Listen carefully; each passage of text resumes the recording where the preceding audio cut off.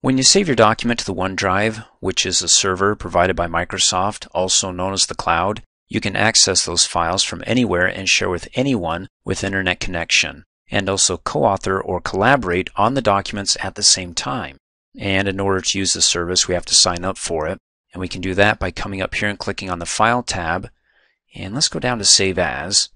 And there's the OneDrive. So instead of saving it to this PC, we can save it to the cloud, which over here gives the explanation that once you save it to this mysterious cloud, which is nothing more than a computer called a server, but now called the cloud, you can access it from, well, anywhere there's internet connection to any one of your devices. So if you don't have a Windows Live ID account, you can go ahead and click on Sign Up.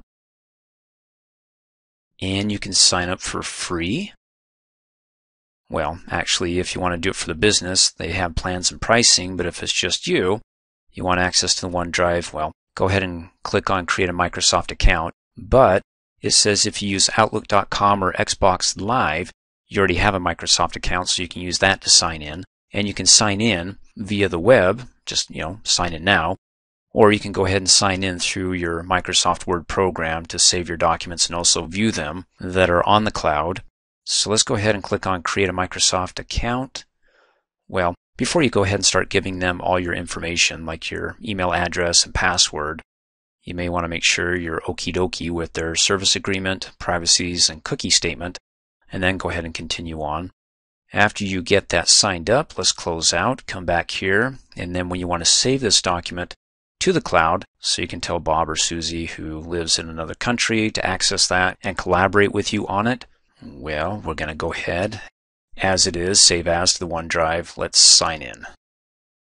Email address that you use to sign up for your Windows Live ID account. Hit the Enter key on the keyboard so it can advance to the next window for your password. And then hit Enter again, and you're connected. How do you know? Well, first off, up here on the title bar, that area, you got a bunch of lines and arrows going, hey, you're all over the place. You're throughout the world and you're connected everywhere. Or anywhere there's internet connection, you can access this document and also share it with others. And then also you can see that, hey, Kurt is signed in. Fabulous. You can click on that to get more options. You got account settings, which can also be found down below backstage in the navigation pane. So when you click on account settings, it takes you right to the account, and that it says if you want to sign out, go ahead because you're signed in. We won't do that. Let's go back to Save As because I want to save this document not to my computer but to the OneDrive. So after I signed in, then let's go to the OneDrive and click, well, it's having a hard time refreshing. It says it wants me to sign in again. But let's go ahead and go back out. Give it a second to refresh. Click on File, then go back to Save As, and then there we go, it's updated. You see OneDrive, it's got my email address that I log into. Go ahead and select it, and there we go. I can save it to my OneDrive folder here. Let's go ahead and click on it to open it up, and we've got folders we can save it in. My basic documents folder or email attachments. Let's save it to my documents folder, so let's go ahead and double click to open that up, and in that folder, I already have the document co-author OneDrive right there. Well, that's okay. I can either overwrite it, or if this is going to be another document entirely, or I want another one to work on, same document but with a different name, that's fine. Let's go ahead and type in poem because it is a poem or a poem, and then click Save, and it will load it up. Cool. Takes me to the front stage, and then down below if you want to rewind the video, it's got a little bar that says it's uploaded or uploading to the OneDrive. And then any changes that you make in here, it'll automatically save those changes. So if I come over here and add an exclamation point, come up here, and when I click on the Save button, hey, what's different about that Save button? It's got a couple of green arrows turning in on themselves that you can see when I hover over it. It says in the pop-up, you can save this document and also it'll refresh it with the updates made by the others. So it's a save/refresh button. So if anybody else opens this up, well, first I have to share it with them, but if they open it up at the same time I'm working on it, then when I make my changes and I click Save, it'll upload it to the cloud, and then at the same time any changes they make, when I click Save, it's also refresh. It pulls in and refreshes my document with the changes that are made by the other user or users. So speaking of which, do we want to share this with somebody else? Of course, we're very sharesies. So let's come over here, and click on the Share tab. Oh, that was convenient. And so it connects, so it finds out if we're sharing it with anybody currently, and if we were, it would show it down below here. In any case, who do we want to invite? Well, do you have Microsoft Outlook 2016? If you do, you can go ahead and click on the address book, and it pulls in the contacts from Outlook, and we can share it with Carrie. Go ahead and double click to add her down to the To field, and then click Okie dokie, or you can go ahead and type in their email address. That works. And then what permissions do you want to give her? Can she edit the document or just view it? Let's have her edit. And then we can include a message. It's optional, but we can type in something that when we send this off to her, she'll know the reason why we're sending this to her. Please take a gander and update my poem with any brilliant suggestions you have. Happy face. And when you're ready, we can go ahead and click on Share. Now before I do that, down below it says you can automatically share changes. The default's Ask Me. What that means is that when she logs in after I share it with her at the same time that I'm in there, well, any changes I make can be done always automatically, as opposed to me having to, come up here and click on refresh to be able to pull in those changes, or where it says Ask Me. So let's just go ahead and click Share and leave it as Ask Me, and you can see that it's sent off the email, and then it updates the task pane over here that says we're sharing with Carrie, where she can edit it. And if you want to update that, you can right click on it and say either remove the user, in which case when she gets the email she won't be able to view it, or you can change the permissions to where she can only view it but can't make any changes to it. We'll leave it as is, and then ask Carrie to go ahead and log in so we can see what it looks like when I'm working on it at the same time she is. Now keep in mind, when she gets the email, she can actually view the document, the contents, and in which case there's no harm in that. It won't show that she's logged in, but the moment she wants to make any changes to it, she has to have a Windows Live ID account to log in to make changes. That way it's a little bit more secure, but also it can tag her and show her as part of the collaborating group to say that, hey, she's actually working here live or right now. So let's go ahead and have her sign in. She can already view it, but once she signs in, then she can edit it or make changes to it. And there you go. Up here it tells you Carrie Heffernan is signed in, and then it pops open. It says, other people are editing this document. Do you want to automatically share changes as they happen? Well, new to Word 2016 is this cool little feature that if you choose yes, it'll actually put a little tag wherever the cursor's at in the document. So if Carrie is down here next to the word they with her cursor there, it will actually put a little flag there that lets me know she's working right there, or that's where her cursor's at. It doesn't mean that she's working there. She could be clicking down here to look up here in any case, but that's where the cursor's at. If I say no, then any changes that I make and that she makes, I have to come up here and click on the Save Refresh. So I make some changes, click Save, and then in the meantime, any changes she makes, it refreshes it and pulls in her changes. So how about if we go ahead and say yes, so we can see where she's at, her cursor that is, with the flag. That will indicate it over here in the document after it updates it. And you can see over here she's editing in real time. Oh, that's so tinsel. And there you go. Well, let me go ahead and close out of here so you can see it. There's the flag. You can see when I hover over it, that's Carrie. Cool. She's got her cursor right there. So hey, I'll leave that place alone. She can make changes to it. But if at any time I make a change at the same time she does, and there's that lag time with the internet, you'll actually get a pop-up window that says, there's a conflict here, so you need to resolve it. You made this change, she made that change. Which one do you want to accept and reject? And you can watch my accept and reject training videos because it's the same thing. In any case, let's go ahead and have her make changes to the document here, like changing streaks to breaks. And then because it's in automatic mode, well, there's that lag time, so I may have to wait 2 seconds, but in any case, that was pretty quick. It updated it, and there's the flag, and well, I don't like it so close to the other words, so I can hit the space bar, and it says you can't make this change because the selection is locked. You see that down below in the status bar? Because Carrie Heffernan's in this paragraph, it doesn't want to have conflicts. But if you wait long enough, because it's in automatic mode, with the sync time between Word and the cloud, it'll figure out that Carrie's not doing anything right now, so it'll open it up and allow me to make the change. Now let's go ahead and have Carrie log out, and I'll log out and close out of here. We'll have her log out first so we can see that she's no longer editing this document. Click the share button to see who's still here. Woohoo! Who's still here? Refresh, and nobody else. It's just me because, well, I haven't shared it with anybody else. Speaking of which, if I want to share it with others and I don't want to go through, well, via email, because maybe there's hundreds of people I want to share it with and I don't want to go through a bunch of emails, and I'd rather post it as a link where people can go ahead and either click on or send it off to somebody and they can share it with everybody else. In any case, you can come down below and click on Get a Sharing Link. Click on that. And you can have either create a link to edit, so anyone with this link can edit the documents, and also the other one, which is just to view or read only. So click on it to create a link. You can copy it, go ahead and paste it in an email, send it off. You can create one to just view only, copy that, send it off in an email, and then you can come back up here, click on the arrow to go back, and you can see it's with Carrie, and anyone with this link can view it. You can right click on it to copy it again, or you can disable it, in which case it will remove it. Right click and remove it. And anybody who has those links, when they click on it, well, I'll show you in a minute, but basically it'll say, the item's no longer available or not here. Something very polite and not like, hey, they just disconnected you, because that's a little bit too harsh.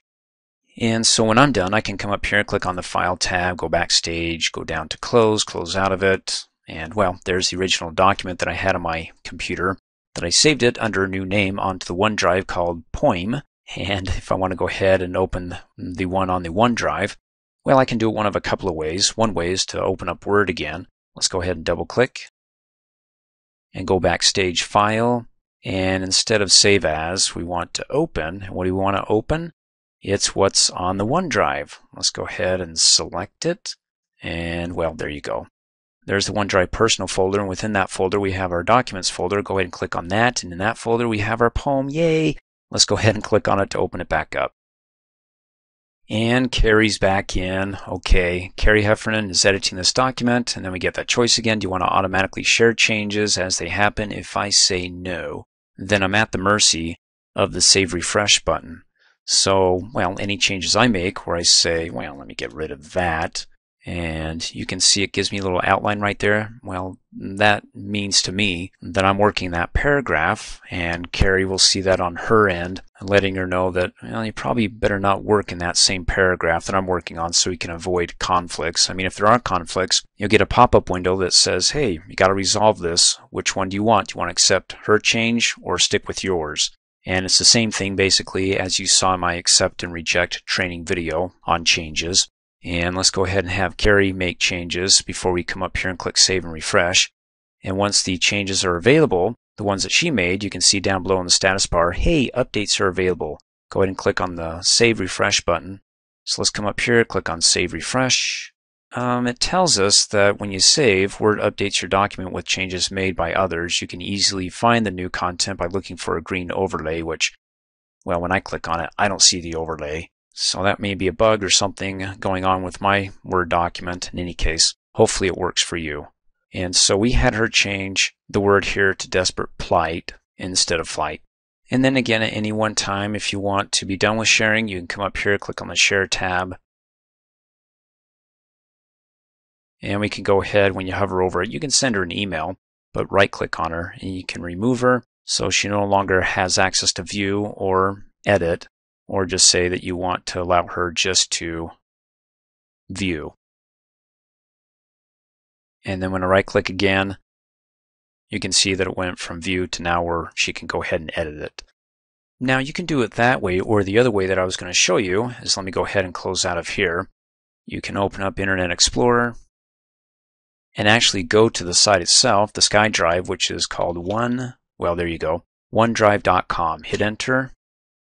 It's like going backstage into Word. And instead of signing up for free, when you click on that you want to sign up, you can just come up here and click on Sign In. And there's my email. Click Next. Type in my password. And then hit enter. And there's the layout for the OneDrive, the cloud. And you can see here we've got two tiles. We have one that contains 11 documents. Let's go ahead and click on that to see what's in there. And scroll down. Hey, there's my poem. Great. You can go ahead and right-click on that to get a bunch of options in the shortcut menu. I can share it, click on Share, and I can get a link or send it as an email.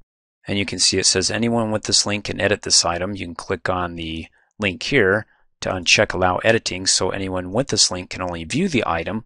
So you can get the link for viewing purposes only or read only, and also email.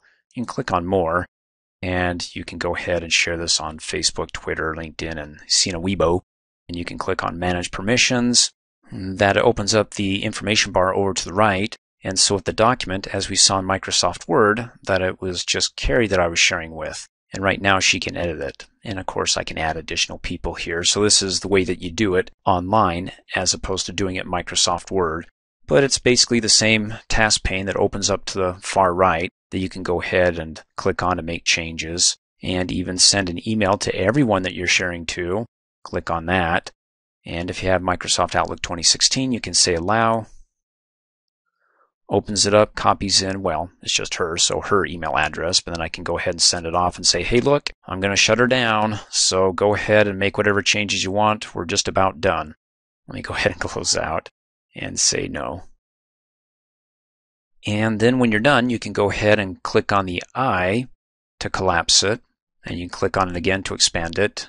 And what is it looking at? Well, whatever we have selected here that you can go ahead when you hover over one of the tiles to check. So now I have it applying to both. And so when I have both checked, you can come up here and look on the toolbar, as it were. And with the two selected, I can copy to, move to, delete, download, or share those two with others. Or if I just want to focus on the one, uncheck the one and just have that for the options there. Or again, you can right-click and get the option list here. Even the details, which opens up the information pane again. We can go ahead and click on the I to collapse it. And then if you want to work on it here, well, why not? Go ahead and click on it to open it up. And it's, oh my word, it's online. Isn't that cool? And oh, there you go. We got Carrie. She's also in there editing the document. So that's how it looks when you're doing it online. And so with online Word, you get quite a bit of the functionality, but not completely as you would with you editing the document within Word itself on your computer. So you get the option to edit in Word to get more functionality, or the complete functionality available in Word. So make whatever changes you can here, and if it's not enough, click on Edit in Word. Go ahead and say Yes, Allow. And it opens it up, and we're back to where we were. Carrie's editing this document. Do you want to go ahead and have automatic sharing as we go? You can say yes, and then she gets the flag, and we're coming full circles here. So you get two choices. Either go ahead and do it within Microsoft Word off of your computer to talk back and forth between the cloud, or go ahead and log into OneDrive.com and make all your changes and updates there. Which is pretty cool because if you're on a computer that doesn't have Word, at least you get some basic functionality. If you can connect, like you're at the library and you're like, oh, I need to go ahead and work on something on the OneDrive, but they don't have Microsoft Office installed on that computer, well, no worries. At least you get the basic functionality through the OneDrive. Oh, and then if you want to go ahead and log out because you're done, well, you can do it one of a couple of ways. Again, come up here, click on your name if it's under your name. Go to Account Settings or just go Backstage File, down to Account, and it takes you to the same tab here, the Account Settings, and we'll come here and just go ahead and click Sign Out. And then it warns you, hey, if you remove this, you get a lot of customizations that were set that are going to be lost, and you won't be able to sync to the server until you sign back in. Are you okay with this? Yes. And then it gets rid of the cyborg lines here that lets you know that you're connected to everybody else or through the cloud to anybody that you want to share with over the internet.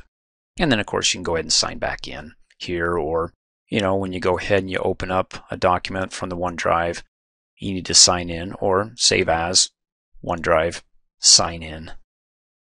Thanks for watching. Hey, as a quick reminder, if you like my video, please give it a thumbs up. You can also click on me and subscribe to my channel to get notified of the latest videos. And for great specials on my products, please see the description below this video.